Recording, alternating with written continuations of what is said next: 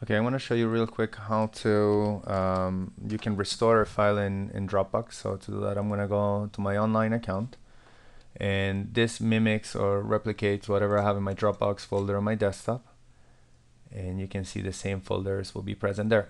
So I'm going to go to the folder that we share and look at one of these files. This is the file that I have put myself, and I'm going to erase one of these documents. Okay, so are you sure? Yes. So what I'm going to do now is I'm going to demonstrate how we can restore this. So right now it's erased.